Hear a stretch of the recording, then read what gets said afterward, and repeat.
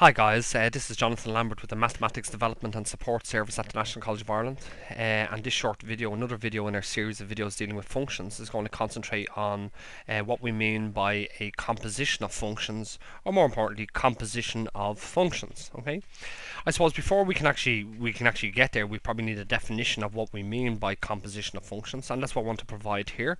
So let's just provide a definition. So we have a definition. Our definition.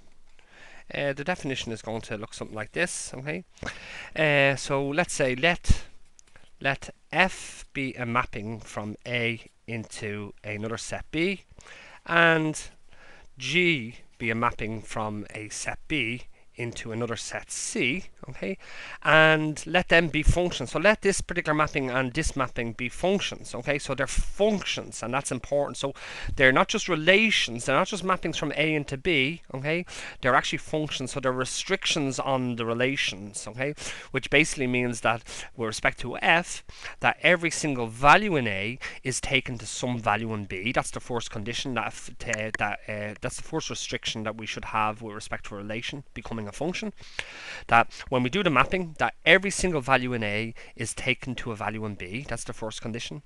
And then the second condition is this, is that if we have two different values in A, okay, and if we apply the mapping for all two different values, for all separate values in A, okay, every time we choose two values and they're different, and that when we apply the mapping, okay, that the mapping must be taken to two separate values in B, okay, so there's our two conditions to be a function, okay, and similarly for G is a function, which means that for every value in B, in the set B in its domain, every value or every element of this particular set is taken to a value in C, okay, that's the first condition that must be satisfied.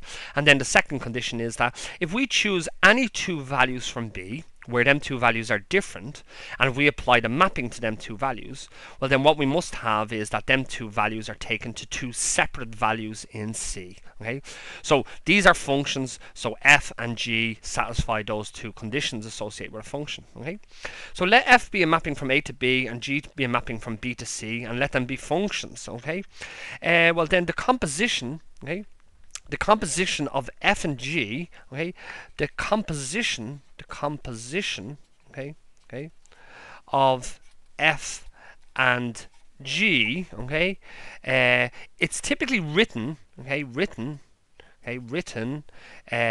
G after F, okay, is the function, okay,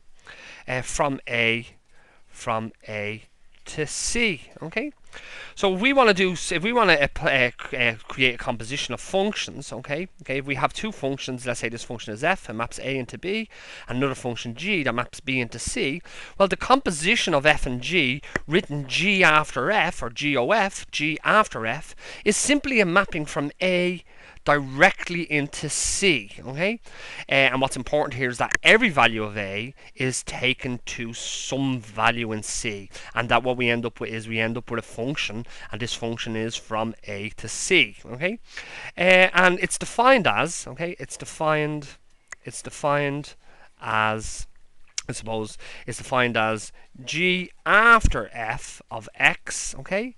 This is the notation for it, okay? So this is the composition of functions, okay? The indeterminate is X.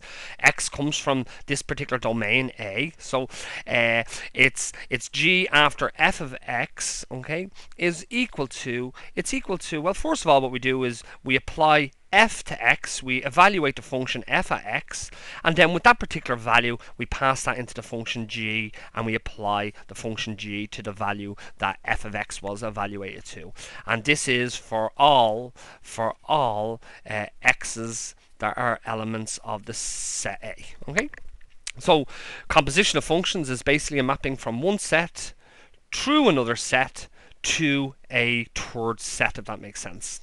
And let's maybe have a look at a particular example, okay? We'll keep it simple. We'll keep the set simple, okay? Let's say so here's an example, okay? Here's an example, okay? So let's say let the set A equal the values 1, 2, 3, and 4. Let the set B equal the values A, B, C, D, and E. And let the set C equal the values 7, 8, and 9. Okay. And what we want to consider, I want to consider the functions. Let's consider